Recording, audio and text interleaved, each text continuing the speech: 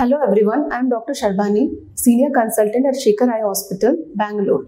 Today I am going to discuss about pupillary light reflex and its importance. So first let's know what is pupil. Pupil is basically a dark circular opening at the center of the iris of the eye which regulates the amount of light entering inside the eye into the retina. By analogy with the camera, we can say that the pupil is an equivalent to the aperture of the camera, whereby the light entry inside is regulated. So now what's the pupillary light reflex? Pupillary light reflex is a reflex or response in response to the amount of light, the intensity of light entering into the eye, whereby the pupil size is controlled and regulated, and it helps us in assists us in adaptation of vision to different conditions of light. So what happens is basically that when it is a dark room or dim light is there in the room, the pupil size increases, so it becomes dilated. And when the pupil size is constricts, then it is response to intensity of light, high intensity of light. When there is a bright light showing into the eye, then the pupil size constricts. Now, what is direct pupillary reflex and what is indirect or consensual pupillary reflex? Now, suppose light is shown to the left eye. So, left eye pupil will constrict under normal conditions. This is called direct pupillary reflex. What happens to the other eye, that is the right eye? The right eye will also constrict. This is the indirect or consensual light reflex. Now let us discuss about the neural pathway or the neuroanatomy behind this pupillary light reflex.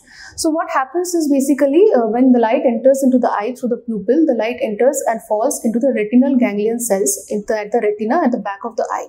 Then the signal is transmitted through the optic nerve fibers, that is the second cranial nerve, the optic nerve. It goes to the brainstem at the level of midbrain to the pretectal nucleus. From the pretectal nucleus, the fibers are crossed and uncrossed and sent to the Edinger-Westphal nucleus at the midbrain level, from where the oculomotor nerve carries the motor output to the ciliary ganglion and then from there to the sphincter pupillary muscle.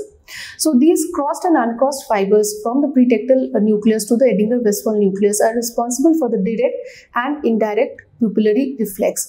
The uncrossed fibers continue to the same side, providing the direct pupillary reflex and constriction of the same side pupil, while the other side pupil constriction happens due to the crossed fibers.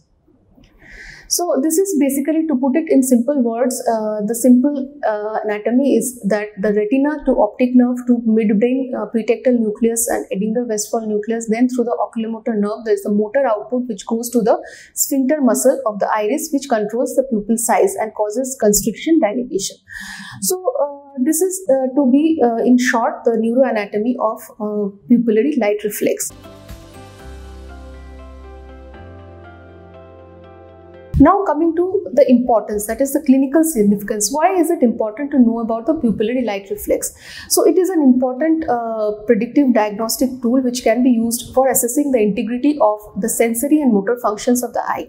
Also, it is important in emergency conditions where a patient is seen by an emergency physician and he tries to detect whether there is any brainstem dysfunction by assessing the pupillary light reflex. So what happens in any kind of optic nerve damage or retina problem like a retinal detachment or a brainstem dysfunction, any midbrain lesions, any brain tumors, any other diseases which affect these systems, and also the oculomotor nerve damage also they can affect and this pupillary light reflex. So there will be abnormal pupillary light reflex in that condition, which is called Afferent pupillary defect or Efferent pupillary defects, where instead of constriction the pupil can get dilated in response to light, or it can sometimes show no reaction or can be non-reactive. So that is how we know how pupillary light reflex is affecting the eye, and also not only the eye, the brainstem dysfunction can also be assessed with the help of this pupillary light reflex.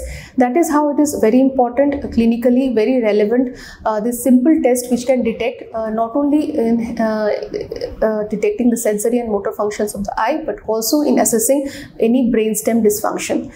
So that is all for today's discussion. Thank you.